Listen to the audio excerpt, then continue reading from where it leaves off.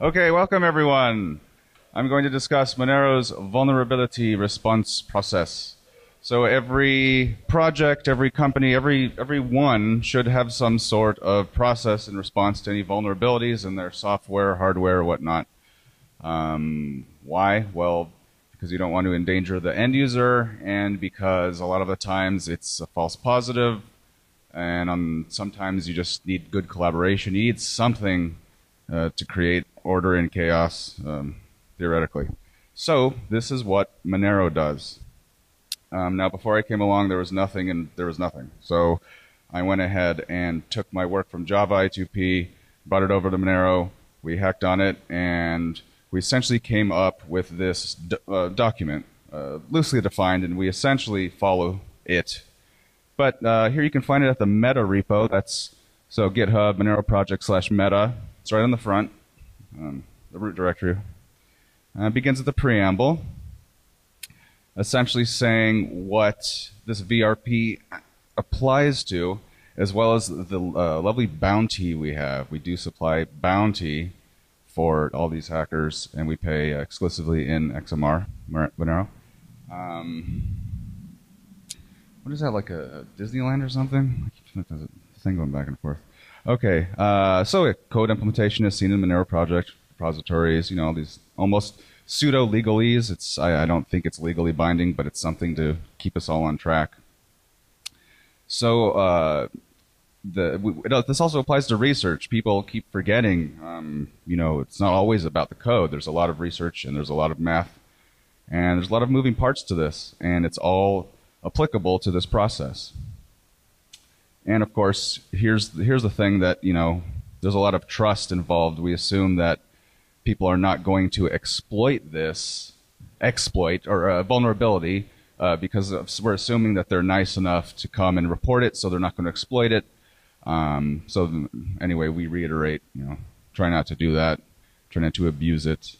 And here's what people don't get. All right, the live sites are not in scope. So if you want to report some cross-site scripting thing on the forum for the millionth time, it's not applicable.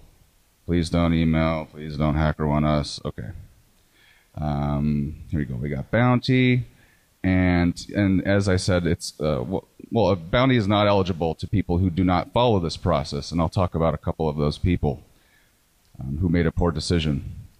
Now, Covery is currently currently does not follow this process, or HackerOne, which I'll talk about. No bounty available. For Covery, just go to GitHub or email me or anyone, or here on this points of contact for security issues. So we got Rick and Luigi for Clyde GUI website, and for the Monero Clyde GUI, I got Monero here, and of course there's me. And we essentially make up the response team. So it's a semi-trusted or trusted group within the community that handles these reports, these incoming things, and we disperse as appropriate. We collaborate as appropriate. I don't always get credit, but I do work with Monero on a handful of patches that do make it in Monero, but it's part of my job, whatever. And so here's the next step. I mean, we get the message, or we get the HackerOne report. We essentially have incident response. They have two methods to contact us. They could use HackerOne, hackerone.com/Monero, or send us an email. And there are reasons why I want to get rid of email. I'll point that out in the next tab. So here's you can just review it yourself in your own free time. Whole bunch of stuff. Establish the severity of the vulnerability, assuming it is a vulnerability. That's what we collaborate on, and respond accordingly. And then we have a post-release process. We're pretty loose about this right now because nothing has been insane. There's nothing been incredibly, relatively speaking, nothing CVE worthy, if you will. If you believe in using CVE, we haven't actually done any of that. We could. I don't know. Maybe Howard has ideas on that. I don't know. Yeah, it's kind of whatever at this point. So we have that post-release, and of course, bounty is optional. You can do all this and say no thanks, I don't want bounty. That was one excuse from one person who I'll point out in a minute. So we go down here. It's pretty rough. Here we go, bounty distribution. So here's our little, here's our math for this. At most you'll receive 10% of each category. So 10% of 60% of the total bounty amount for high severity bugs. And it tiers on down to low. And it's somewhat subjective, and we've had no complaints. No, there's been one complaint, but I'll talk about that too. So I got to move on too. I don't have time. Incident analysis, something we'd like to do more of once we start getting some actually more useful reports and not website, cross-site scripting, etc. More collaboration, isolating code base, auditing, which is actually auditing. It's an ongoing thing with the MRL, the research lab, getting the BP audits done, for example. But there was nothing actually like exploitable that drove that to happen. It's just kind of a research thing. And the resolutions, essentially, I just go on our Monero and post what happened, and here's a summary, and here's the link to HackerOne. And continuous improvement. What can we do to improve the process? Well, we need more time to work that out. So let's go to hackerone.com/Monero. And here's the policy. You'll go to it. You want to report something. Look, do not submit CSRF, XSS related reports. They will be closed as not applicable. And I can't tell you how many we get because it's a lot. I don't have the number, but it's a lot, and they don't get it. They don't read. They don't pay attention. So let's check out the hacktivity. Here are all the reports that were submitted. Ooh, so we got constant time comparison is not always implemented. Critical areas are vulnerable to key timing attacks by yours truly. Trusted daemon check fails and proxy through Tor socks, etc., etc. These are actually useful things. These are actual bugs that can be exploited and were responsibly disclosed and patched, and they received bounty. And very happy customers, and we're happy they were responsible about it. All these out of bounds, buffer out of bounds, blah, blah, blah, blah, blah. And this was the problem one. This was the first one. How many months ago? That was 8 months ago. Yeah, this guy wanted $100,000 of XMR, or he thought he would get it for a one-line patch to pre-alpha Covery code. 100,000 at the time. That was when XMR was like 200. So of course that kind of triggered me, and you can read the thread. It's pretty funny. But aside from that one case, we have all these. It was great. We have all these reports, and you can hear. Well, where's a good one? Where's the Tor socks one? There we go.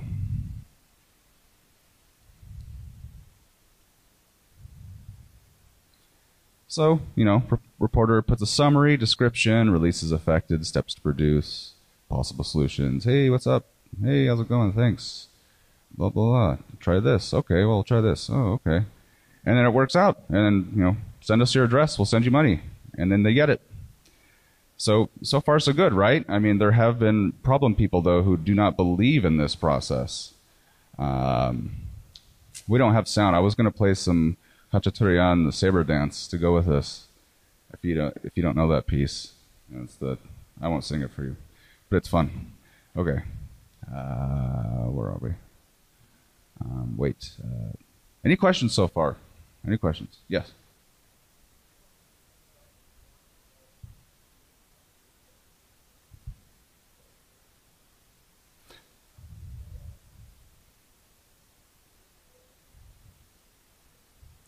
Yes, they have to provide they have to at least report it, and it has to be verifiable as a vulnerability. They don't necessarily have to provide a patch. Personally, I want proof of concept. If they can't do that, but that's just me. So far, I think this report, I don't see a single diff or anything, just some ideas on how to resolve it. And Monero goes in and actually provides the patch, and then we say thank you, give them the bounty.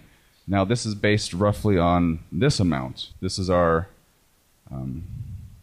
the total bounty we have available, and from that pool we deduce the various percentages per tier, which we deem to be low, medium, or high vulnerabilities, and that is semi-defined within this process. Where is It is... here we go. Wait, no, sorry. What is it? Well, it's in here. I promise it's in here. If you see it, yeah. Public. Yes, if you go to the meta repo, META. Another question, sorry? Someone, yes. Is the response team selected? That's a good question. Well, right now it's a static group of people. Myself, Fluffy Pony, Luigi, and Monero. The most trusted, we've been around for years. We don't screw around. We don't have time for that. Most knowledgeable, if you will. And there's been 0 complaints so far. We're always open to ears and comments and criticism. So, okay. So we just showed you. Okay, so that's the total amount we have available. Okay. Here's the security visor. Here's what I told you after we do the reports. We want to get it out there. Hey, Monero's very active in being responsible and being honest about this happened. It happened at this time. We'll just, this is development. You got to take it and move on. So here's a summary I just recently did, and it has all the links. So it's totally open, and you know that we're as active as possible. And that's on Reddit or Monero. And so the question, let's see, I wanted to cherry pick some of this, is why, so the question is, why don't you just take emails? Why are you using HackerOne? Isn't that, dangerous? What if they're working with the NSA or what have you? And that's a really good question. Has anyone, thought of that question? Has that crossed anyone's mind? Why are we using HackerOne? Anyone? Okay. Okay, here we go. What did I say? Having this very lovely discourse here. Yes. So essentially, people they want to go if they have to go forth with the effort of creating an account, they hope that people won't publicly see what they're trying to scam. For example, for example, if someone emails us saying, hey, I found this extreme exploit. It's going to crash the network. You have 30 days to give me bounty, or I'm going to destroy the world. Right? They can say it, but where's the proof? First of all, but they can also release that, for example, to the media. They can say, well, Monero has this huge exploit, and I'm just going to screw them over if they don't pay me. And yeah, it's a bad move and what have you. But then you have 30 days of wondering, and then you have 30 days of speculators. And that doesn't, how that works out. So if we were to force HackerOne, they essentially act as a third party. It's intentionally, we want that third party observation, so they can say, hey, no, this is either a real exploit, provide that proof of concept, or it's not. You're full of it. This is a scam. So that's probably one of the bigger reasons why we prefer HackerOne over email, and I would say get rid of email altogether. That and various other reasons. So I discussed that. Now let's talk about a few of the problem people. So these are people that, well, I think I already pointed out, yeah, this one. This is the 20,000, 200,000, whatever. So that was a problem person. But here's a case of irresponsible disclosure.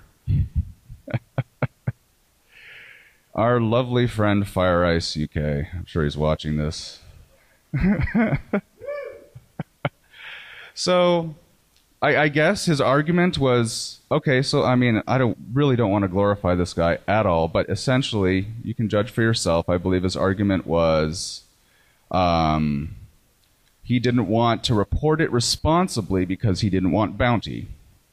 Well, that makes absolutely 0 sense, because you can just say no thanks on the bounty, as I did with the constant time comparison. I'm just like, whatever, I'm paid anyways, it's too tricky, just whatever, fix it.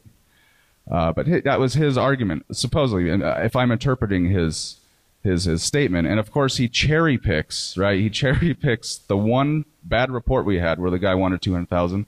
Says it as, that's the reason, because these guys are such a-holes and they're such evil people. I'm so innocent, and I'm just going to publicly disclose this, and because I'm elite, and you are not. So I haven't followed the thread honestly. After look, someone thumbs down it. Oh, GitHub. Oh, okay, we got unhappy customer there. But this goes on. You can read the thread. It's resolved. It was resolved. So, in another case, and this is funny. This is what the MRL folks had to deal with. Was this like a tweet? Okay, that's just like very irresponsible, because you don't know what can come from a tweet. First of all, you don't even know if it's applicable. Secondly, you don't know how much damage it can do, if any at all. There's no discussion. It's just like this embracing of egos, essentially, how I'm interpreting it. Look at me, look at me, look at this. And I'm thinking, this is just, everything's going to be broken at any point. It's just, this is how it is. It's not a huge deal. So let's not make it a big deal. Let's try to streamline this so we can move on and do other things with our life. And I believe this was resolved. The Nothers can, yes, absolutely. So they can clarify further if you want to talk to them. So those were just a couple of the bad cases, and you saw some of the good cases. I think, those are the links I have. Any questions? Yes. How you manage duplicates, if any of them? You use both emails and HackerOne. Why not HackerOne? Why not just could you repeat the first part of the question before the microphone? How do you deal with duplicates? Because you have like 2 entry points to your bug bounty program, and why you just don't use only HackerOne? That's a great question, and that's what I want to get rid of that one entry point of email. I personally haven't gotten any emails about Cobry, but I don't have access to the Fluffy Pony's email, and whatever emails they get, I don't know. And that's actually kind of cool, because although we're a team, we're a decentralized team. So it's not 100% trusted. We're not like a cabal of people working together to manipulate things. I don't have access to everything. They don't have access to everything. So that's actually a convenient thing. But why don't we do that? We haven't fully discussed it yet. I would like to remove that point. Did I answer the question? Okay. Okay. I'm sorry. You had how do what? Deal with duplicates. Patiently and politely, or at this point, I'm just copy and pasting. Read the policy, and I could close the report, because they're not reading the policy. Duplicates most of the time. Well, okay, I see what you mean. Okay, the only instance of duplicates were with the recent one, not the double spend. It's what's the short end of it? Duplicate public key? Yes, yeah. So a couple of people, but it turned out that if you look at the details, they weren't actually duplicates. So we actually rewarded each researcher on a per issue basis. But we haven't found any duplicates of actually useful code. The duplicates are all like website, cross-site stuff. So just close the report. Okay. Well, if you want to discourage email, could you post PGP keys on the HackerOne account and encourage encrypted submissions? I'm sorry, could you repeat that again? Sure. I can't hear anything up here. No. Do you want to encourage encrypted submissions on HackerOne if you want to get rid of the email contact? How would you encrypt? What kind? PGP. Just post like a PGP key on the HackerOne disclosure page. I'm sorry, I did not hear. Oh, like post a PGP key on the... PGP? Yeah, on the... within HackerOne? Yeah. Just on the disclosure page. Sure. That would I'm assuming you mean within the report? Yeah, if there's a concern that the platforms have been compromised by intelligence and they've got access to the non-public reports. Well, and that's another thing. We're actually assuming that they are compromised. We're actually, in a certain sense, hoping they are, because that gives us incentive to resolve this quickly. It also gives a certain legal binding to them if they, as a business, if they don't follow through with their code. That was actually one of the threats there. But then, of course, the argument for that is, well, they can comply with Alphabet Agency. They don't have to disclose it. Okay, well, you have all these what ifs, so we just have to assume it's compromised, and we need to use that to our advantage to prevent scammers and whatnot. So if we used PGP, for example, that would essentially be like email, in my opinion. We see the reporter could be from anywhere and wherever, encrypting something. They can't see the message. Does that make sense? Yeah. So that I think that's why we don't. Okay. Sure. Okay. Any other questions? Okay, one more. Yeah, I'm curious. Where does I guess the pool of your bounty pool come from? Is that donation based? Yes, thank you. It is entirely donation based. We've raised like a lot of bounty from the community, just people who want to contribute. So they give them Monero. And there's no company backing, there's no agency backing that I know of. It's all paid in Monero anyway, so untraceable. Yeah. Cool. All right. Do we have time for one more question, or any more? One more question? Okay, one last question. Thank you. Do you actually proactively try to find exploitation attempts for vulnerabilities that wasn't disclosed? On what? I'm sorry?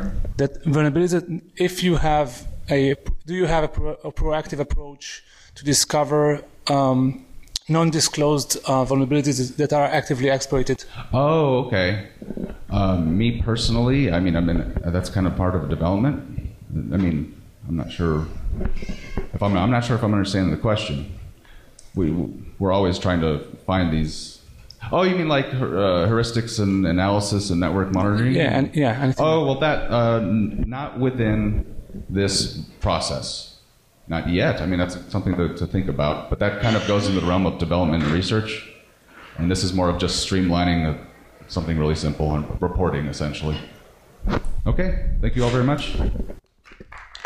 All right, whoa, this is pretty loud. Let's give Anonimal a hand. Thanks so much for coming up here. And if you have any more questions for him, he should be hanging out back at that table, and he can be talking about Kavri and also this vulnerability response process.